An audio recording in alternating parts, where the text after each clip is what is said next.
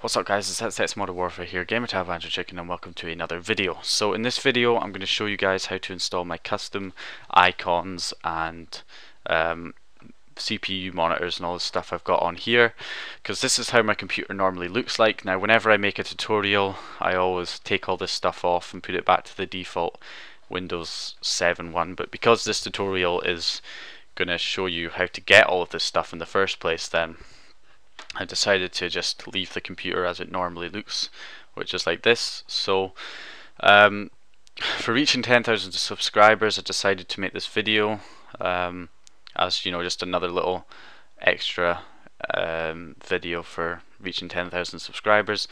So it has been requested quite a lot from most of you guys on a bunch of different JTAG tutorial videos where I've got these custom icons installed. I've had quite a lot of people requesting a tutorial for it, and I don't show this rain meter theme that I've got here, all the custom icons, the custom monitors and stuff.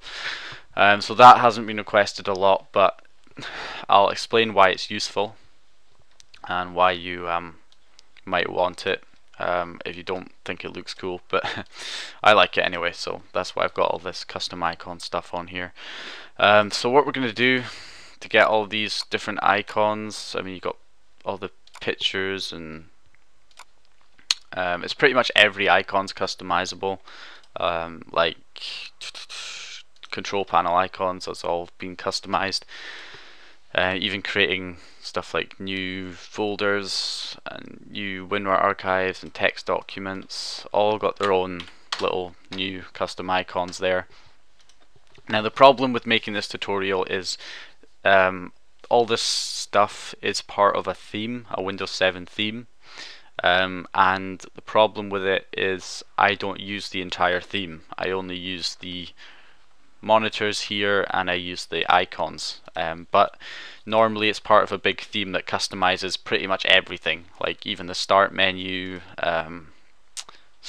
bar, and you know, when you open a window it's all customized, but I don't really like that anymore, so I took that off. So for this tutorial I'm only going to show you guys how to install, you know, my monitors on here and the icons. If you want a tutorial on installing the entire theme, then I'll link one in the description to somebody else's tutorial which shows you how to install the whole theme itself. Okay, so everything you need will be in one download link in the description. Well, I'll put two links to it because some people seem to have trouble downloading from FireDrive. I don't know why. It works perfectly for me, so I'll put a MediaFire link in there as well as a FireDrive link to downloading these files. So everything you need for what I'm going to show you will be in the description in one download link, hopefully. So, well, one WinRAR archive with everything you need in it. So we're going to open up 7TSP. Now make sure you run this as administrator, actually, if you don't have user account control settings disabled. So you want to run that as administrator. Now this program's pretty awesome because you can customize your login screen as well and your start menu orb, which I'm not going to do, but you know, that is available for you if you want to do that. There's also some extra options in here if you want to change any of those. So you want to click, when you're ready, you want to click add a custom pack, and you want to add the bottom shell first, and once that's done you can click start patching. And once you click start patching, it'll ask you to restart your computer twice. So it'll ask you to restart once this bar is finished, and then when you restart and the computer loads back up into the desktop, it'll prompt you with another message to restart a second time. So you got to restart the computer twice, and once you've restarted it twice, open this program back up, add a custom pack, and add the next one, the top shell this time. And once you add the top shell, do the same thing again, click start patching. Wait for it to finish, it'll ask you to restart twice, and once you've restarted twice again, you'll have all these icons installed, and that's all you have to do for that. There's also a WinRAR archive icon pack as well, which you can see at the top here. I've got these custom icons. To get those, on WinRAR you have to go into options, themes, organize themes, add the theme, and you've got to add the theme which I'll need to find here. I think it's, yeah, there it is, WinRAR, the WinRAR one. You can open that up. HUD Evolution WinRAR.theme, open that. That'll add it in here. You just select it and click select, and that'll change your icons up here. And that's all you have to do for the icons. That's it. Now, the thing about this monitors, the reason I like them so much, not only do they look pretty awesome in my opinion, but it's actually very useful. At the moment I have no broadband, and I should have a video up by now telling you why I don't have broadband or any internet connection at the moment. But normally it would show you your upload speed, your download speed here, which is useful. It also shows you your CPU percentage, how much the CPU is working, shows you the percentage of that. It also shows you how much RAM your computer's using. Swap as well. It also, down here there's a bar that tells you your wide area network address. Now that is actually really useful, because normally you would have to go into the internet and go to whatismyip.com or something like that to find out what your IP address is, whereas it tells you right here on this bottom bar what your IP address is. It also shows you your local IP address as well, so you don't have to IP config in command prompt or go to your network adapter to find out your local IP address, because it will also tell you it down here. So it's all pretty useful, this entire theme. It's also got stuff like recycle bin, shut down icons, restart, hibernate, log out, lock, all that stuff. And yeah, it's a pretty useful theme. So what I'll do first of all is uninstall Rainmeter so I can show you me installing it. So we'll go ahead and uninstall that, so it's gone. And going back here, I will have this in the description as well, Rainmeter, so I'll have the latest version in the description. So double click it, run it, English, yes, standard edition. You can even select the portable edition and install it to a USB stick, which is pretty handy, because I sometimes do that, and I can put certain Rainmeter themes on my college computers when I'm in college and stuff, by using the portable version.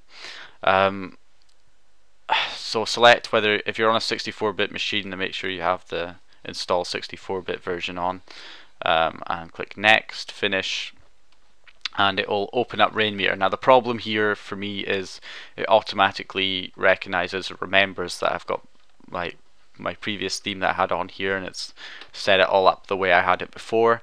For you, it won't do that. If it's the first time, you'll get a different thing. You'll have a little welcome to Rainmeter thing in the middle, and there'll be some other monitors on the right.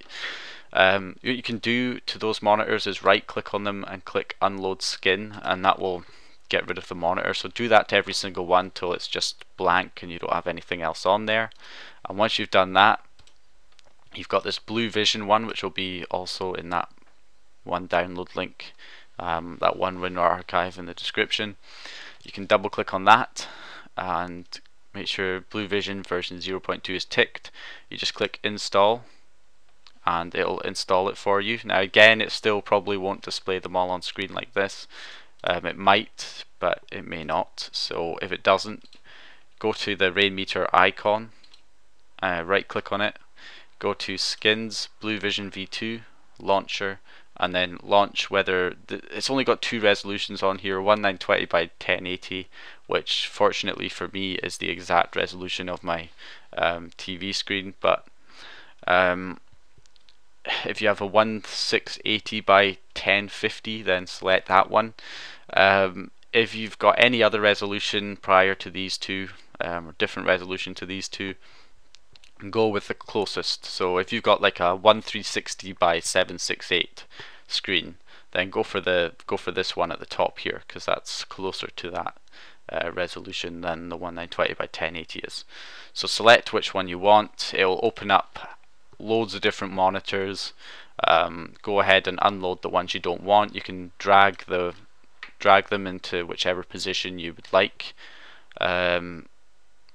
I would only really recommend this theme if you have dual screen or triple screen monitor set up, because that way you can put all your desktop icons on another screen and keep your main display with all these icons like I'm doing. Because if you have all your icons as well, it's going to be pretty cluttered on your computer screen. That's the only problem. But yeah, that's all you got to do, guys. You can, drag and drop your monitors wherever you want. There used to be a way of right clicking, and I cannot remember how you do it now, unfortunately, but there definitely was a way to it doesn't look like it's in here, is there? Edit settings.